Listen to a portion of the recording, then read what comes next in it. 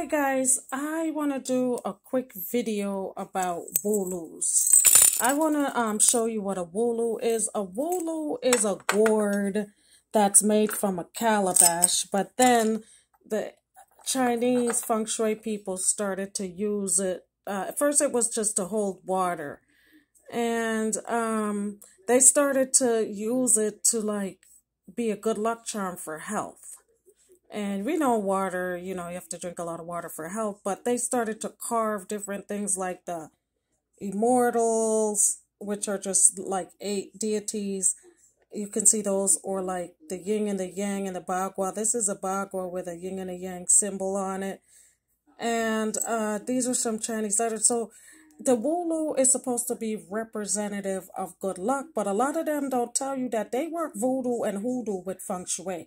They only show the Americans the side that they show.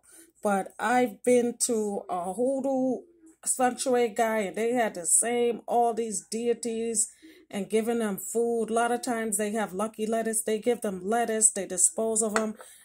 I got this in the mail because the feng shui flying star for 2021 is supposed to be in the 5 yellow is in the southeast and in the northeast, and sickness is supposed to come in this year.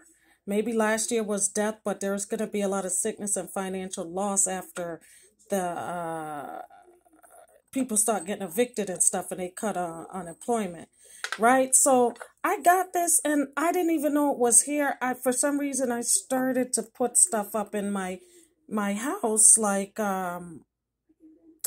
I started to put for the 5 yellow. One of the cures is that you can put in a house. That's a windchime, heavy metal.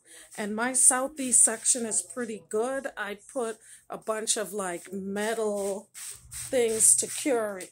Metal, that's a metal money frog. And in the back, if you can see, I have metal balls because those, and I have some money. You can't even see because nobody's going to go there.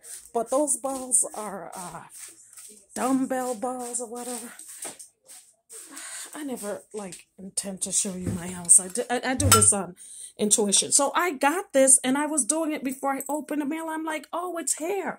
When I got it, Spirit started to speak to me and say, listen, fill this with some things for protection and keep it in the career section, which is where my desk is, where I put that wind chime, because so I wanted to protect, and my spirit told me to put black tourmaline, which these are my like I have waist beads sometimes, and they broke. This one broke. This was made to Eshu and Pampagiri. I'm gonna remake it, but I'm gonna take off one of these, which is a fire agate that reverses. Black, red, and white are for Eshus. A skull is for Eshu. Some people are scared of the skull. This is just, I think, howlite. But it broke, and I need to make another one for protection. I've been slacking on my Eshu Pampagiri stuff, but I always write the letter, but not light the candle. So something just said, you know what, you gotta go and do some stuff. And so I decided to put these things inside here and pray on it, and I'm gonna write a letter saying protect my finances, protect me. And this is how you fix a feng shui. It's like a jar spell, but I wouldn't put water in here. Maybe some people would, but I wouldn't. I'm just gonna put it with a small little note. I got salt, black tourmaline, and smoky quartz fire agate, and I might, if I could fit, I might put this little piece of citrine.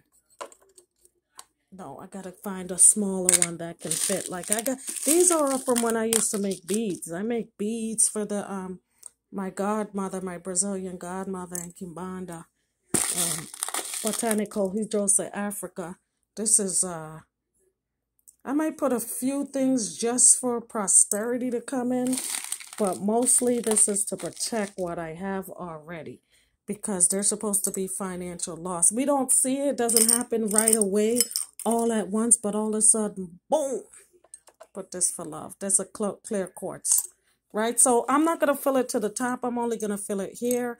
Leave the rest to trap the negative spirit and transform it. And yeah, I hope you like my video. Feng Shui, Voodoo, Hoodoo with my wulou. Karen Marie Pompagiria here. And don't forget to like and subscribe and follow me on IG. Hoodoo Obia, 3 O's in the middle. Bye.